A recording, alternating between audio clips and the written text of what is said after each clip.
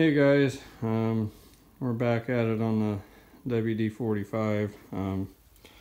This is the piece I was working on the mill. This is what's going to sit up in the bottom of the sleeve to help pull it out.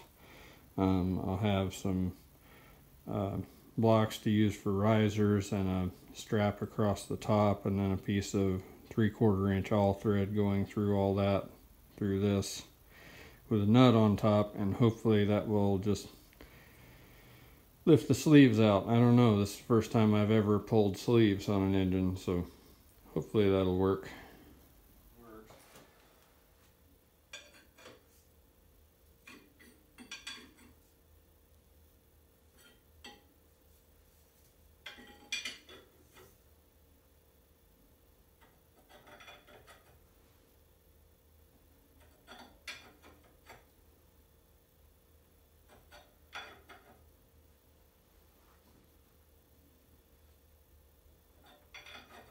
It's moving.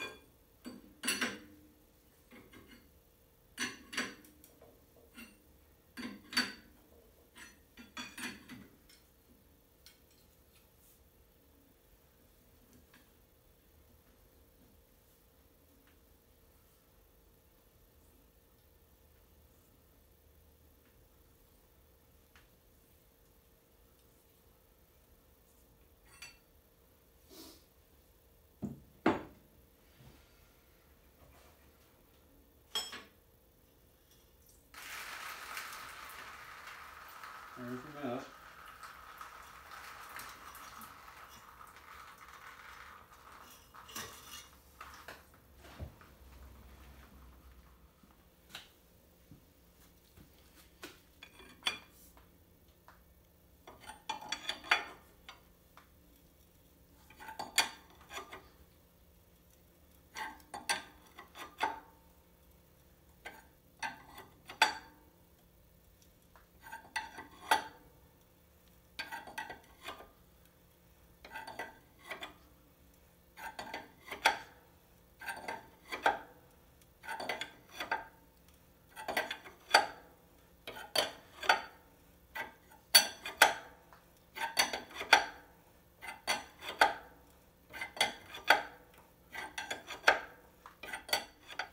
Okay, this one's number 3. This is the one where we had our leak, so I'm curious to see what this one looks like. Straighten here.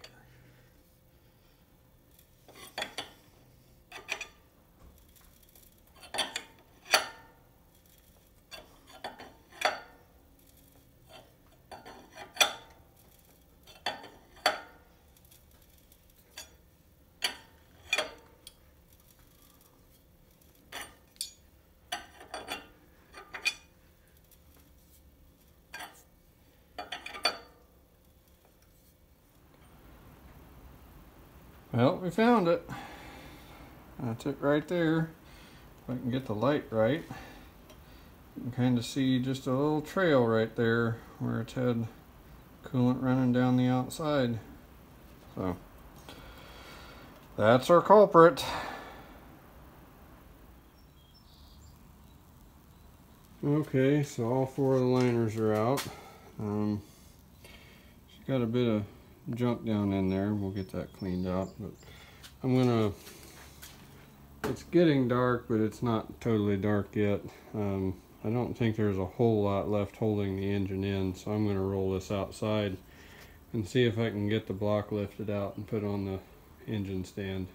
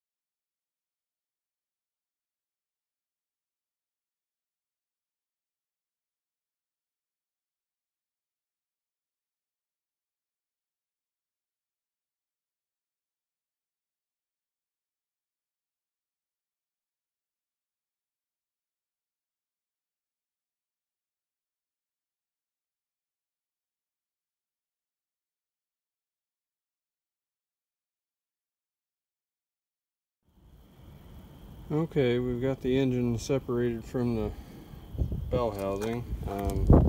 However, I was hoping there was enough room to get it out around the old crank start shaft, but obviously there's not, so I'm gonna have to get that out of the way so I can get this out of here. Well guys, it's out. I think this is as far as I'm gonna go tonight. It's getting late. We've got to be on the road early in the morning for a family event this weekend, so show you what, and there's not much else to see here. I did mic the journals. The rod journals anyway are 10 undersized, so the crank has been ground at one time. And after talking with or chatting with Mike in the comments on the last video, Mike Jensen, he suggested that it's possible that this has, or that the pistons in this are actually like a later style, like for a D17 or a 170, to where they would be a higher compression ratio, but still the same stock bore diameter. And that makes a lot of sense, because compression on this did test a lot higher than what the book said was normal for these engines, the WD45 manual anyway. But I want to show you what I have going on with the clutch. This is the disc that came out of it, and I knew I had this issue right here because I found this piece and this spring laying on the inspection cover last year when I went to grease the throwout bearing. So I knew about this issue. I've already got a new clutch disc. The other issue I found, though, is this. These two fingers have the return spring here, and this one is missing its spring. I had it. Here it is. This is the spring that goes on that one. It was laying in the bell housing. This little tab right here is broken off of it. So that's unfortunate. I was not expecting that. But I also thought that this had a 9-spring pressure plate in it instead of a 6. So now may be the time to upgrade that.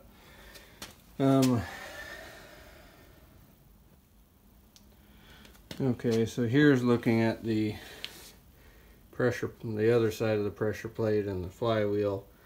I have had some slippage issues with this. The flywheel doesn't look as bad pressure plate looks pretty bad as far as all the burn spots in it. And the disc itself was not worn as badly as I expected it to be. I do believe though that I've had some